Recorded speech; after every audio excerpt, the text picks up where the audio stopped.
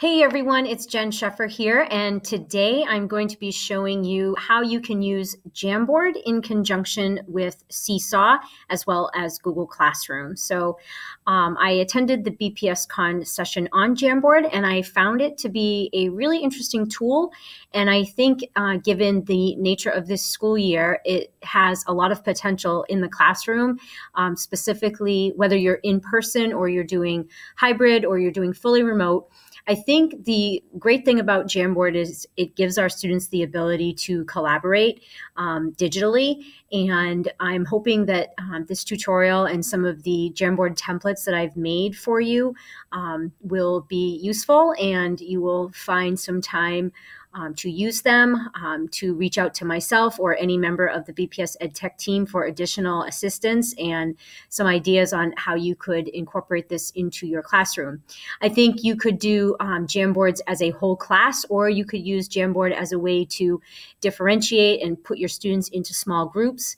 But again, hopefully this will just give you some ideas, and some of the templates that I've created, you'll be able to use them and just give it a try. So I want to start by, before I show you how to share a Jamboard into Seesaw, I want to open up a new tab, and the quickest way to get to Jamboard is just to type in jamboard.google.com, and that's going to pull up your BPS account and any Jamboards that you have created or any Jamboards that have been shared with you. You will find them here, Jamboards that you make a copy of. So there's several from social studies and science, and then you're going to see a lot of templates that I've created. What I like is this is just simply one page of the Jamboard is what the students might like, and then the next page is what they dislike. This one here is just one question that I have is. The next one here would be a collaborative book recommendation. So I created 15 pages. I'm going to just open this one up really quick. This was inspired by a fourth grade teacher's classroom that I went into, and I thought we could make this digital. Students could put their name. They could put a sentence or two about the book, their recommendation, a photo of the book, and if I just click right here where I can expand, you'll see that there are 15 different pages in this particular Jamboard, one for each student. You could make a copy of this and then add or delete pages as necessary. Simple design, just like a lot of Google products, clean and simple so that the focus can really be on the learning and the technology is invisible. So that's what makes this a great tool, in my opinion. So what I'm going to do is I'm going to click the back button at the top so I can go back into Jamboard to see the additional templates that are there. I created these with different content areas and grade levels in mind. So hopefully, regardless of the grade or content area that you teach, you'll find that, yeah, I could actually use that, I think. This one here is active listening, what it looks like, sounds like, and feels like. So a lot of social emotional learning purposes, a lot of digital do-nows, I'd like to say. So at the beginning of a Google Meet, for example, just like in the real physical classroom, the students walk through the door, you have something for them to do. In your Google Meets during the remote portion of the day, or if you're fully remote, you can put a link to the Jamboard in the chat. So the moment the students get in, they know they have something to do. So it might be active listening. What does it look, sound, and feel like during a Google Meet? So that might be something that you would find useful and necessary for your classes as we continue here with remote learning or hybrid learning. So that was active listening. This one, Rosebud and Thorn, I did some research on responsive classroom. I came across this activity. I thought on a Monday morning, this might be nice for kids to do. What was the highlight of the weekend? What are they looking forward to? What was difficult about the weekend? So there's a possibility for you on a Monday morning. The other one is a closing meeting. So this could be at the end of your remote portion of the day. There's 3 pages on this Jamboard, and the students could choose to add to the page one thing that made them smile or happy that day. The next frame has one thing that they learned. And then the last frame is what is one thing that they did to help out the classroom or school community. So you could assign students to choose one of those frames to contribute to, or you could say they have to add to each and every single one of those frames. It's totally up to you, but just showing you a couple more that I did. Some were specific to ELA. This one here is the author's purpose. So you could read a story. What was the purpose of the author? Was it to inform, persuade, or entertain? This one here is a thumbs up, thumbs down.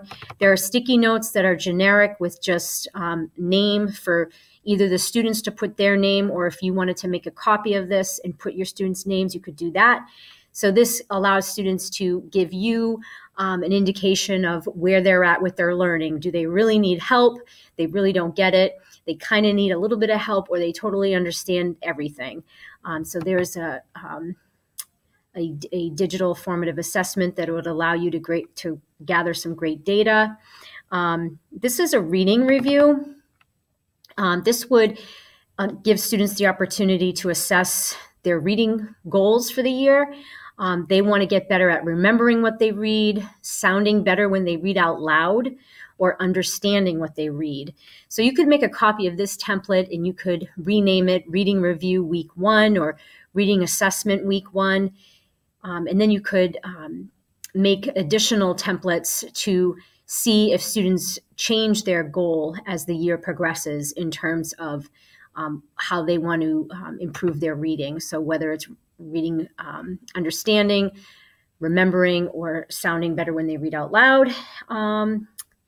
And I have this last one here, and I'll use this one as the example for how would we get a template into Seesaw. This is a agree or disagree. It's strongly agree or agree, and then strongly disagree or disagree. So what do you think?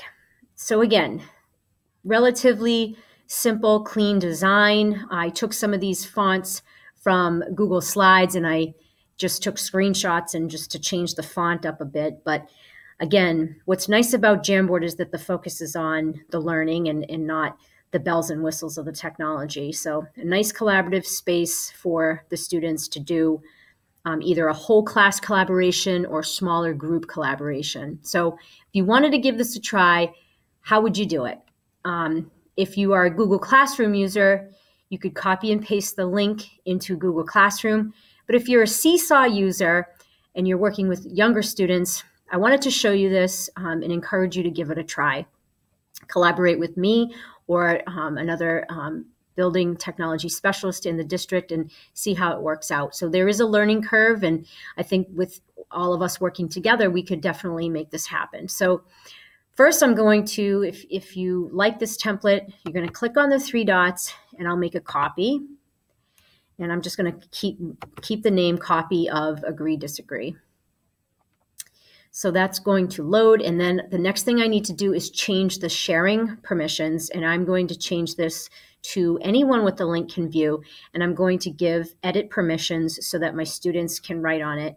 And prior to doing this, you'd want to maybe do it in the classroom when the students are with you, and you'd want to have a discussion on digital citizenship. It's a great teachable moment, talking to students about your expectations and what the consequences will be if they do not follow your expectations in terms of their behavior online and digitally. So once they've had that discussion with you, and you can try it in the classroom, you could try it through Seesaw. So I'm going to click on that share button. I'm going to change it from private, and I'm going to change it from Burlington Public Schools to, I'm going to click that drop down. I'm going to do anyone with a link. And I'm going to change this from viewer to editor. Then I'm going to click done. So now I'm going to go into Seesaw. And this is not an activity that students will be responding to. This is just a collaborative space where I'm going to find out, how do you feel about this? Do you agree or disagree? So in Seesaw, I'm going to hit the plus add. I'm going to do post-student work and not an activity, because it's not a template that they're going to write on. It's just a way for them to gain access to the Jamboard. So I'm going to click on drawing, and it's going to open up the blank canvas. I'm going to open a new tab, and I want to look for the Jamboard icon, because I'm going to copy and paste the icon of the Jamboard onto that blank Seesaw canvas. And then I'm going to link the Jamboard to that icon, to the picture of the Jamboard. So I'm going to right click. I'm going to click copy image. I'm going to go back into Seesaw, Control V. It's going to paste the image of the Jamboard icon, and I'm going to shrink it down a bit, and I'm going to add it here. Now I'm going to go to that copy. My sharing permissions are all set, and I'm going to click on copy link. I'm going to go back to Seesaw. I'm going to click on the 3 dots on this image, and I'm going to click link, and then I'm going to paste the Jamboard. Now, what I love about Seesaw is that I'm going to drag this over here. I can level this up to, the next step to ensure that my students understand what I want them to do. And I can do that 2 different ways. I can click on the T, and I can add written instructions to say, click on the Jamboard icon to go to today's Jamboard. And again, this would be after you've had an initial discussion about what it is, appropriate use of the tool, so on and so forth. So that's choice 1. I can add that text, and then I can drag those corners to make the text however large or small I want it. But what I really love about Seesaw, especially with younger learners, is I'm going to just click on these 3 dots, and I'm going to delete that text. I can add video instructions, which I think in this environment, given the nature of this school year, the more we can add video to give explicit, clear directions to our kiddos, the better. So I'm going to click on that photo button, and I'm going to click video. And now I have 5 minutes to record a detailed explanation of what I want them to do on this Jamboard. So the complexity of the tasks that you're asking them to do can, become more difficult. It can become more complex as the year progresses, as they get more comfortable with this tool. But for right now, you can just go ahead and click on the record button. It's going to count you down. Boys and girls, I would like you to click on the Jamboard icon to the right of this video, and you are going to be telling me whether you strongly agree or agree, whether you strongly disagree or disagree with, and whatever it is that you did. Whatever topic you're discussing, a book that you read, a debate you're having in class, a concept, a theory. Again, I don't think this is just for elementary school. This really lends itself to middle and high school. So again, the advantage of this on Seesaw is that you can have a video explaining what you want the students to do. And then when you're done, you're going to click on the green check mark. It's going to be uploaded. We're going to do sample student here. Or you could do all students. And again, if it was a Jamboard that you just wanted certain select groups of students to do, group A, B, C, group red, blue, or green, or however you're dividing up your students within groups, you can click and choose which students will receive that Jamboard. So I'm going to click the green check mark. I could also add, put it into a folder if I wanted to, or I could just leave it blank.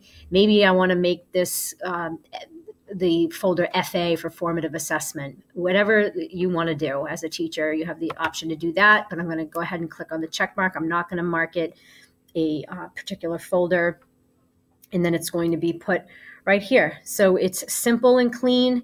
The student would, so I'm going to just go ahead and close out these 2 Jamboards and then my Jamboard image search. And what the student will do when they're ready, they'll watch the video, then they can click on that Jamboard icon, link button. It's going to open up the post. I can go ahead and click, and you see here it's opening up in a new tab. Now I'm doing this on my Chromebook. Students would be doing this on their iPad, and when they click on that link, they would be brought to the Jamboard app on their iPad. So for our young students, it's a seamless way to get them into Jamboard. And if you're a Google Classroom user, I can pull up classroom.google.com. Quickest way to get for me anyway, that's the quickest way to get to any Google product. I just put the name of the product, .google.com. So I'm in classroom.google.com. I believe I have a BPS PD 2020 course, and I do. So I can open that up. So again, it just depends on the platform that you're using predominantly for your digital workflow. I know that 4 and 5, middle school and high school, you're using a lot with Google Classroom. For our Seesaw users, I want to show you how to get it into Seesaw. So I'm going to share with my class. I can just come right over here. I can grab that link, go into my BPS class, click on add the link, paste that link, type add. I can add some written instructions. Please click on the link to go to today's Jamboard, and then I can post, or I can schedule that to send out at a later date, but I'll just go ahead and post it. And that pops up in the stream. If I click out of that tab, just going to click, and you see it pushes me right into the Jamboard app as well. So again, I'm doing this on my Chromebook, but I am, it would work seamlessly on the apps on the iPad. So I hope that you will give Jamboard a try. There's another tutorial on how to make a Jamboard, but you can take these existing templates. I've tried to make it as easy as possible for you. Take these existing templates, go back and rewind if you need to view again how I grabbed the link, and then I put it into Seesaw for kids to click on, and hopefully you will give this a try. It's a great way to get our students collaborating in a digital space, to get them really focused on some hopefully deeper learning and some deeper thinking and interaction with their peers. And it's a wonderful way to build in some digital citizenship education that is practical and useful and meaningful to kids. And I greatly appreciate you taking some time to watch this video. You can subscribe to my channel on YouTube if you want to see videos that I post. Please email me if there's something that you'd like me to create. If there's a video you'd like me to create, I'd be happy to do that. Be happy to work with you. And any member of the BPS EdTech team is here to support you as we move forward in this school year. Thanks so much for watching, and I'll see you soon.